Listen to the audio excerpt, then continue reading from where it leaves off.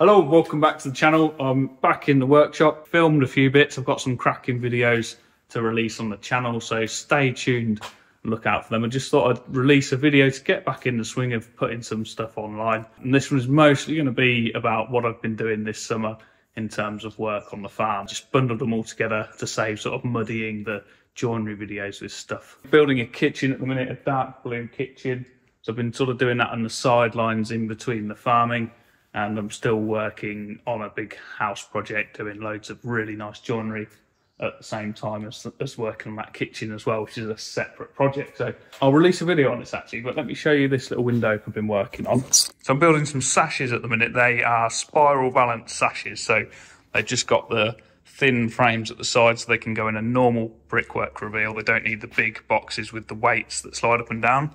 But these have got hidden spiral balances. So I might do a little video on them when they're finished to show you how the spiral balance is hidden within the frame. But the tricky one with this set of windows I've been making is these ones here. So these are top hung, almost casement windows, but they've been designed and made to look absolutely identical to a set of sash windows. So to look the same as the sash windows that are sat below them. These are dormer windows in an attic. And they're sort of crazy construction. They're wide bits of timber with the two sashes joined together, and they hinge out on friction hinges. So when that's complete and I've assembled the window before I paint it, I'll go through and show you how all that works. So that'll be quite a cool video. So that's probably one of the next videos on the channel, so keep an eye out for that one. I've also got a video coming about the plane and thicknesser, and there's a massive clue within this shot here as to what that video might involve. Eagle-eyed amongst you might notice what that video is about, but that's a really exciting video and one of the best things I've ever done in the workshop. So keep an eye out for that one as well. And also we went to Wales and did the fastest zip line in the world, and we got the videos of like the head cams from that as well. So I'll stick them in at the very end of the video because that was quite funny. This is one of the last jobs I'll probably do this summer on the Baler.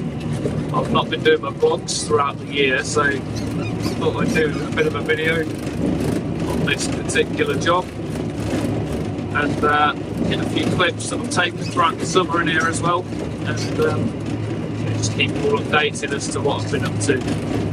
It's been a long time since I did the video, and yeah, I'm still here.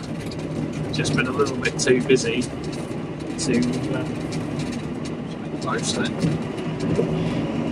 A bit too busy to upload and be doing my videos alongside everything else that's been going on. So yeah, here we are. We're back. Might get a bit more time to put some videos out now that the summer's kind of coming to a close. So yeah, I'll be filming this particular job I'm doing through and hope to get a few clips in of stuff I've taken throughout the season as well. It's been some nice highlights. Yeah, a bit of a farming video today. There's no joinery in this one, so I hope you enjoy it.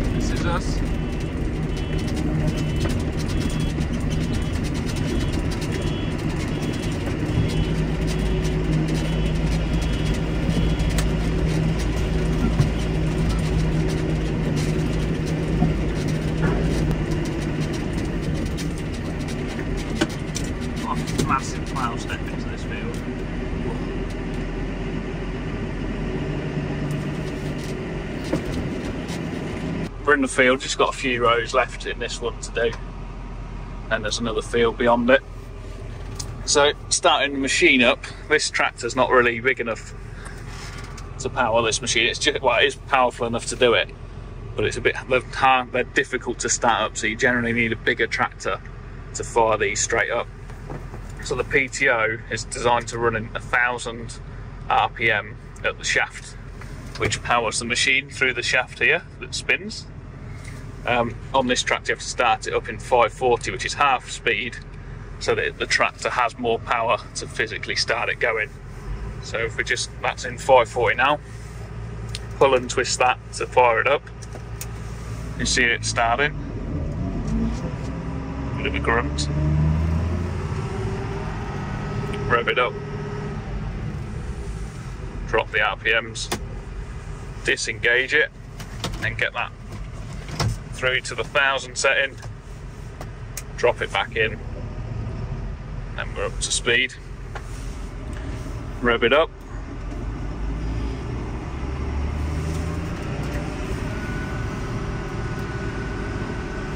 Want it to say 1000 on the box there.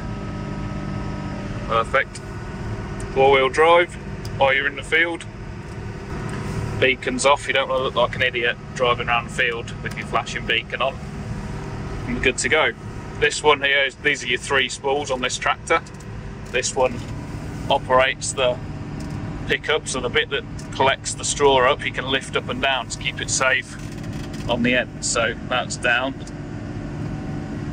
then up, so you lift it up at the end of every row and down during the row. And then yeah, just drive along the swath.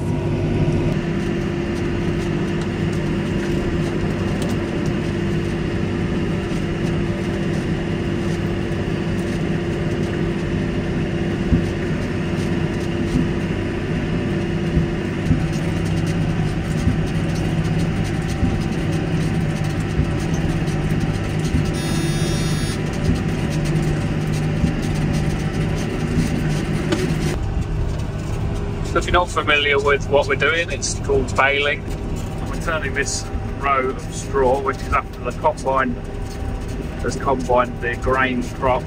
The stems of the grain are no use, so they get dumped out the back in a row like this.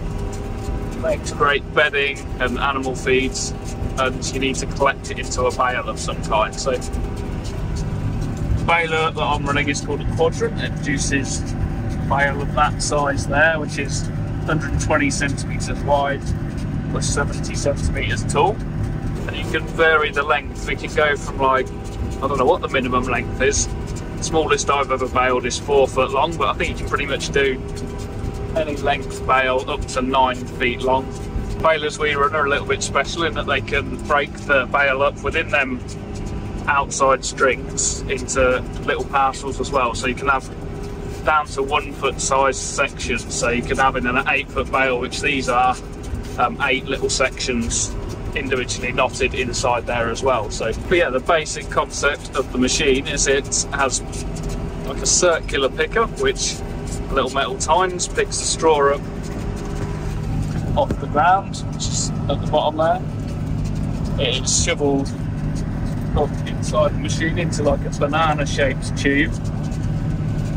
Tube is like effectively the same width as the bale it produces, and when that tube is full of material, it's basically created 1 wad's worth of material. It shoves it up inside the chamber and makes like 1 section of the bale.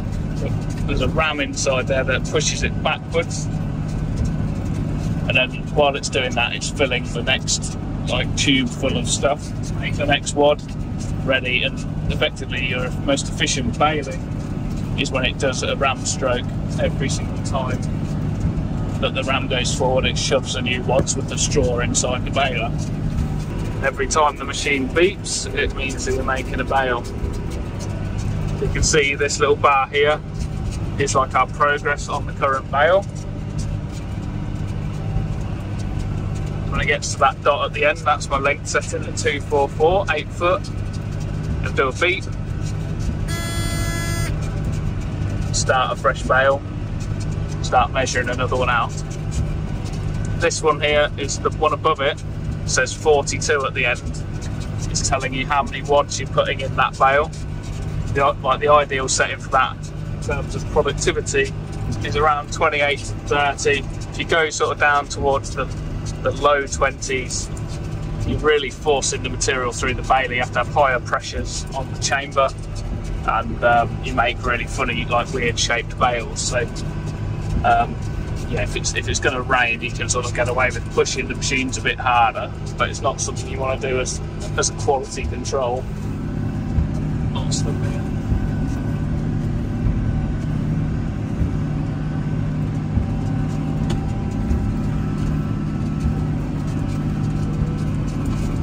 Just going to stop and film George.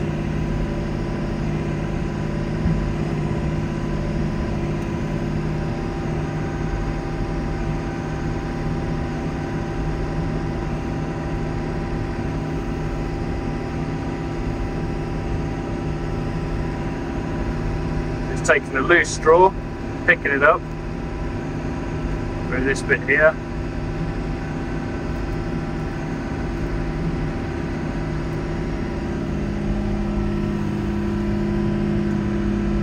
It's up into the machine to that banana chamber, then it's rammed out every time that bale pumps down. There's a new wad full of straw going into the machine.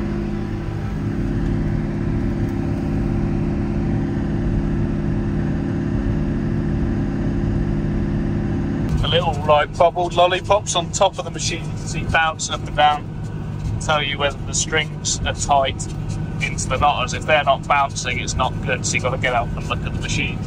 Like an indicator for the operator.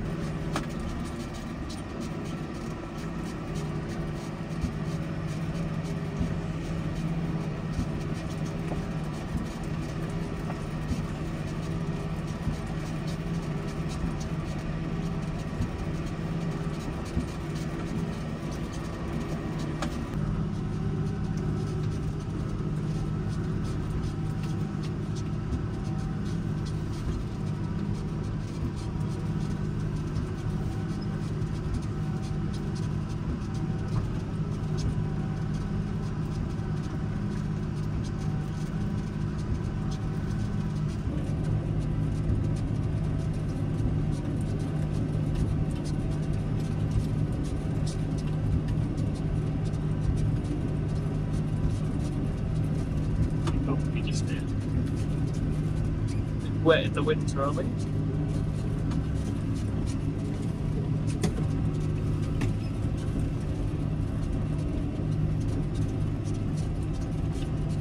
Try and be a bit sympathetic to the machine. So you go through a huge bump with the tractor, just go slowly while the machine goes over it as well, so you're not sort of smashing it around. It don't last forever if you drive over all the bumps quickly. It tends to like crack all the welds in the chassis.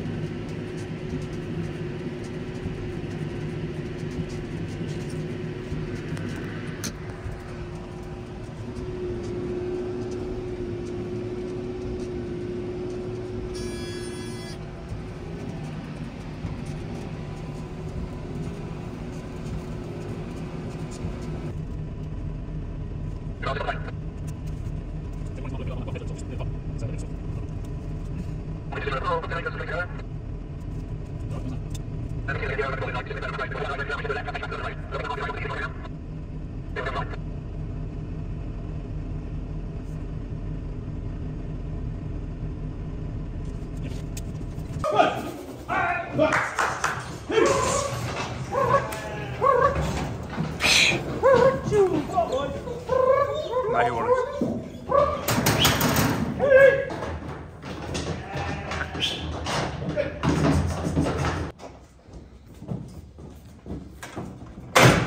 Didn't know you did this job, James.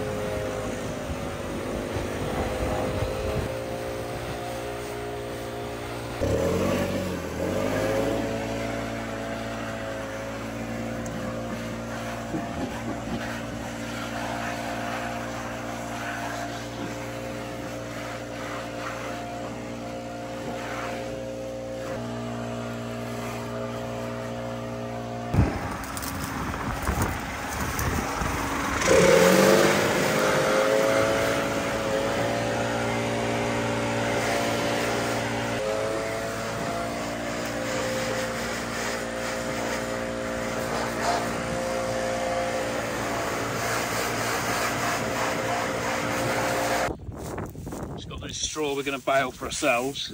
Everywhere it's been run on by like the combines and the trailers, it got wet, so it's just a bit damp in the bottom there. A really hot, drying day with a nice bit of wind. Everything else is crispy dry, so we're just going to move the headlands, give it a couple of hours, and then bale it hopefully. Yeah, a bit of dust coming out of it.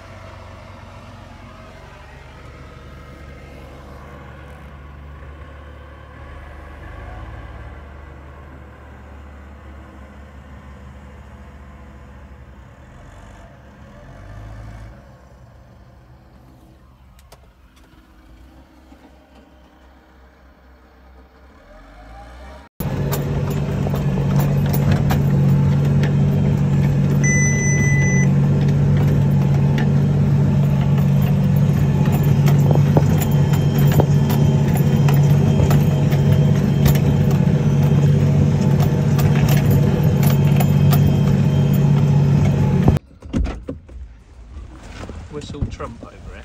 I'm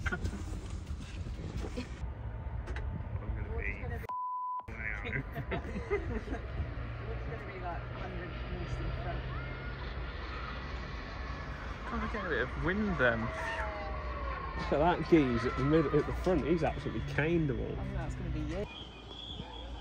Should we just film every one until it might be there?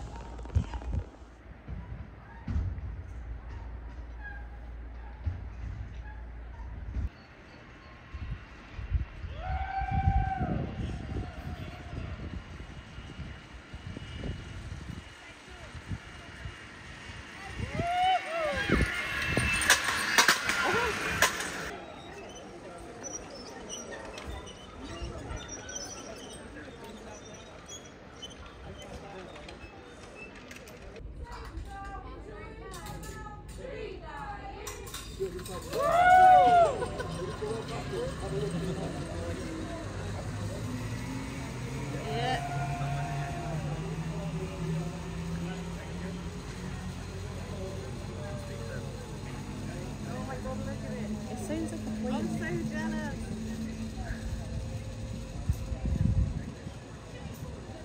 I can't even see them on the camera anymore, they're just a dot.